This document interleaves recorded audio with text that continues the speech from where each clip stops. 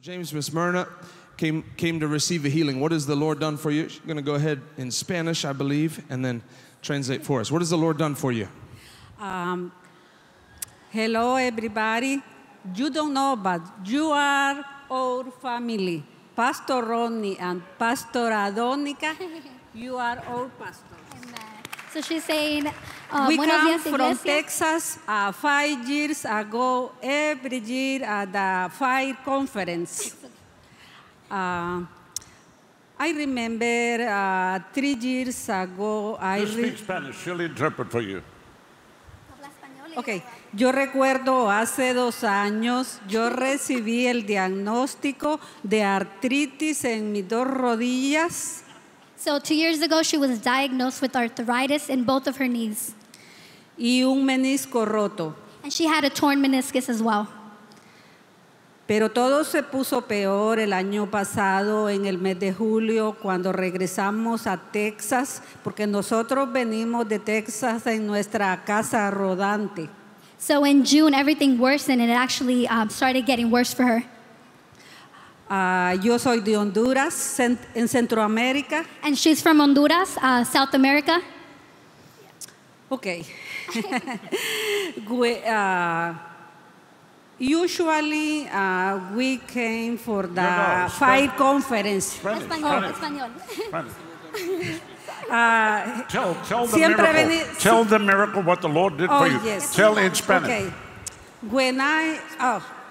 Cuando yo vine a la escuela de sanidades, yo no podía caminar. So when she came to healing school, she actually couldn't walk.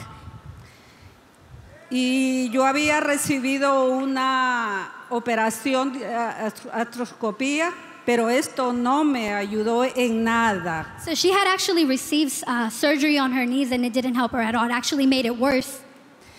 Y cuando yo vine el día lunes aquí, yo caminaba así.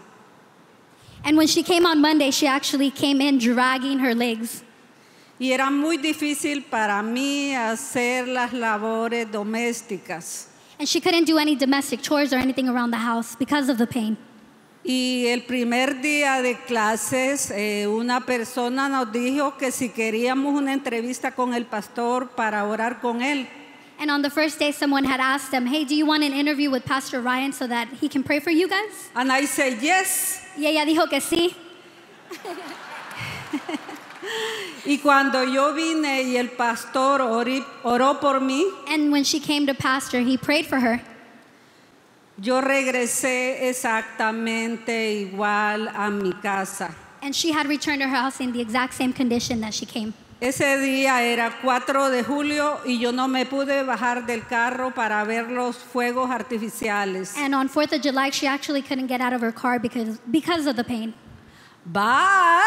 Pero at the next morning, la próxima mañana, hey, yo recuerdo cuando yo me levanté de la cama, she said the moment she got up from her bed, puse mis 2 pies, she put both of her feet on the floor, y yo pude caminar, and she could walk a la cocina, she could walk to the kitchen, limpiar mi casa, she could clean her house, y todo, and everything else that she couldn't do before. Yo caminaba muy despacio detrás de mi esposo.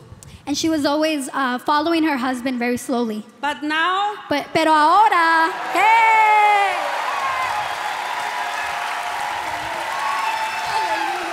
Y también era imposible para mí doblar mi rodilla. And now it's possible for her to bend her knees where she couldn't before.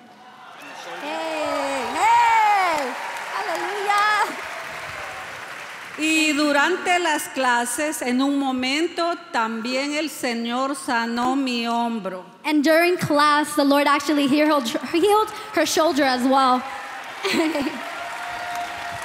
Hallelujah. Jesus is the healer.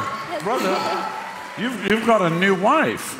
She said overhaul in English, and he's like, she speaks English. She said orthoscopy, overhaul, everything. So. You got a brand new wife now. The Lord better touch you to keep up with her. Lord have mercy.